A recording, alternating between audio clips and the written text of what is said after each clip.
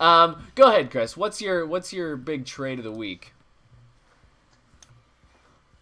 Not sure if I'd be wanting to do this if I were Houston, but, and I'm not, the full disclosure, I'm not a Boston Celtic fan. In fact, I'm not a Boston Celtic fan at all. Oh, who are we trading on the Celtics?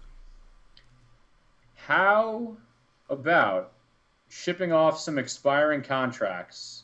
The Celtics, one of the things we talked about, your kind of highlighted game from last night, Celtics Mavericks. The Celtics need an extra scoring punch.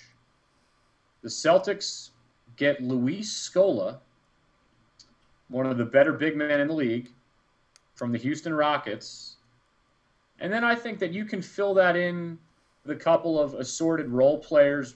Rockets were looking to get rid of some expiring contracts. Maybe you know, depending on how willing they want to maybe unload a contract like Samuel Dalembert, or going down the line, you look at even someone like Hasheem Thabeet just to get that contract off their hands. But the crux of the deal would be the Celtics landing a player like Luis Scola, and then giving up Jermaine O'Neal's expiring contract, giving up Brandon Bass, who they just acquired and is a nice fit, and then maybe giving up one of their younger players such as Juwan Johnson, young guy out of Purdue, had a very nice college career there. It's not the perfect trade. It's probably one I wouldn't be wanting to do if I were Houston in terms of the talent. However, we go back to that Houston team. Look at their roster. Luis Scola, 31 years old, power forward, goes about 6'9". You just drafted Chandler Parsons out of Florida, 6'9", small forward, power forward guy who is maybe not as bulky, clearly not as bulky as Scola, but is a very good rebounder. You have Chase Budinger at that small forward position. You have Jordan Hill out of Arizona. You have Courtney Lee more at the shooting guard role. You just drafted another 6'9" power forward out of Kansas and Marcus Morris. Scola was someone who was talked about in possibly changing teams when the big deal was going to be done possibly with Chris Paul, and as we all know, none of that worked out.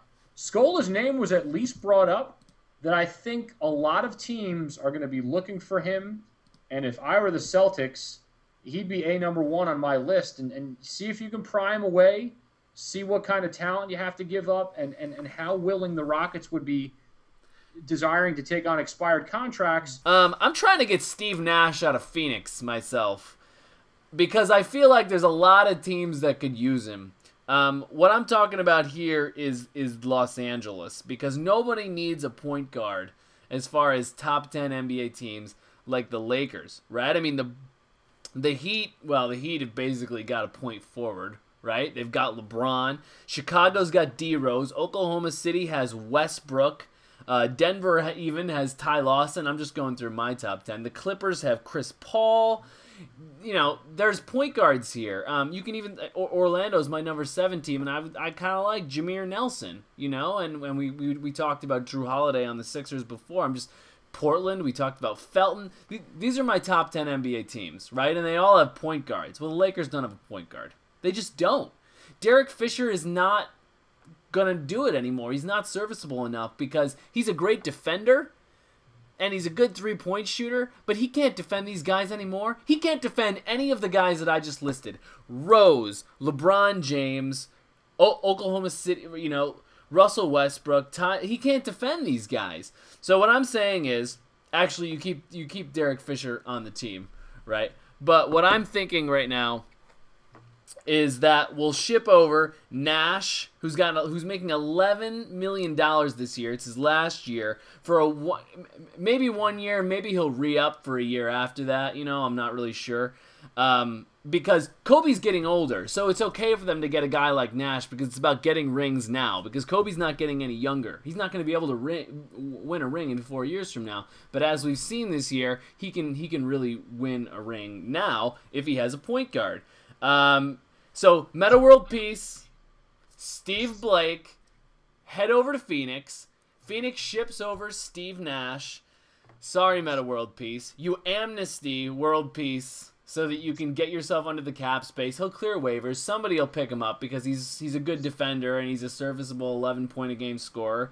And then you kind of have a guy in Steve Blake who's a pretty good point guard. He's not good enough to run the Lakers, but he's a good point guard, and he'll be there for 3 or 4 years, and you can sort of figure out where you want to go. If nothing else, he'll be one of the best backups you have if you pick up somebody from the draft or something like that. But I really think that Steve Nash is better served in a better team than Phoenix.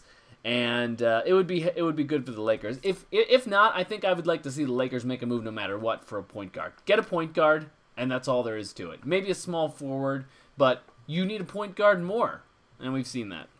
All right, I think that would be incredibly intriguing. I would just say that to see Nash in Tinseltown running the show, all of a sudden, obviously, he'd only be there for a year, maybe two, but. All of a sudden it would be the new Showtime.